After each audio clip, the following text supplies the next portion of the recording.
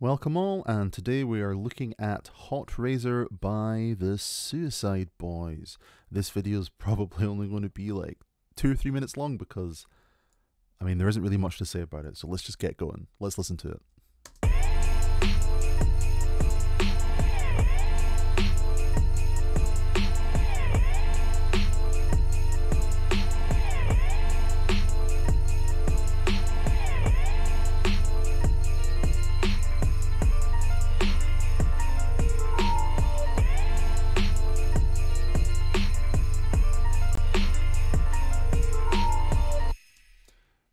That is the entire beat apart from the vocals being on top of it. So we have this sort of intro section. I mean, the beat does really just jump straight into it, but we have this sort of intro section, I guess, and then I think the vocals come in about here. Obviously, I don't have the vocals, and I'm not going to imitate them. But let's listen to these samples. Can you tell what's going on here? One's playing forward, one's playing backwards. That's all there is. It's just this little section here. Basically playing a couple of beats of that. And then we take it at the same spot. Where this sample ends is where this red line begins to play it backwards.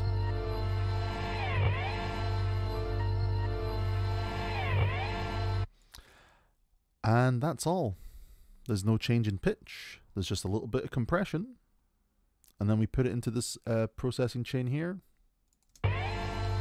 where we centralize everything, and then make it stereo again. Because with these sort of beats, you typically don't want to hear the original sample the way it was made.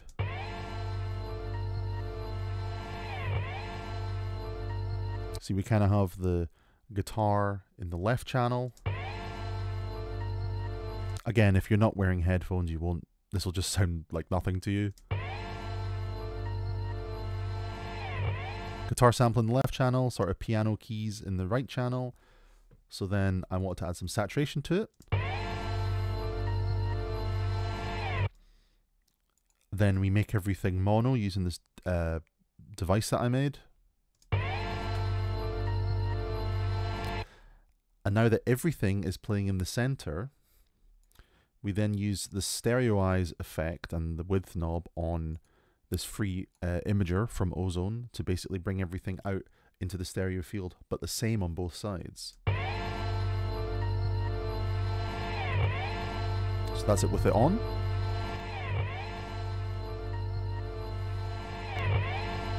You hear that? Oof. Itchy ear. Sounds much better like that. So that is basically that whole sample. Drums.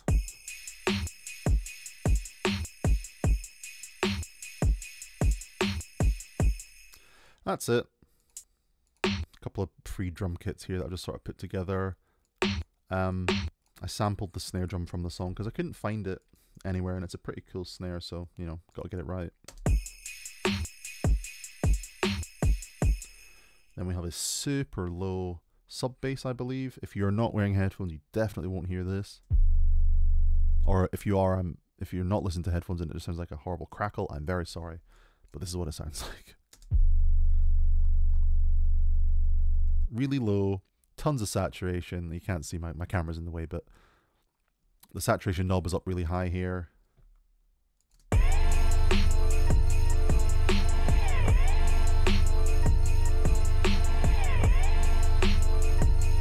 Just a really intense beat the whole way through, broken up by the vocals to sort of give it structure.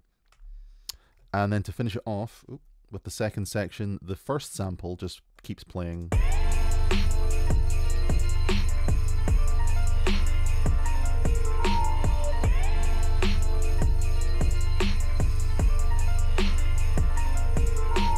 That's pretty much it. This is the original.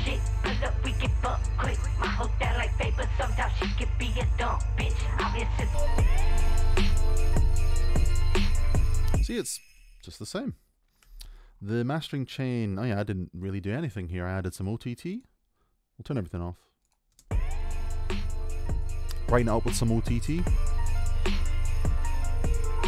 Just that little bit, only 22%. Maybe that's even a bit too much. Limiting.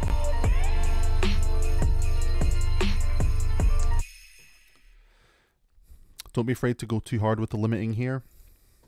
This song, as you can see by the original waveform, is basically just one big fat sausage, which lets you know that it's been compressed and limited to all absolute heck.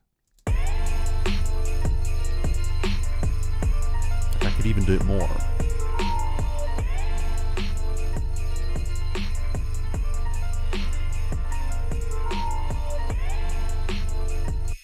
Make it even louder.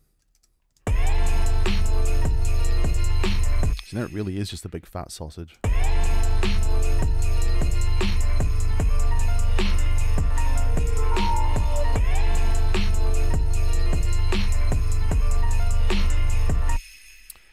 There we have it.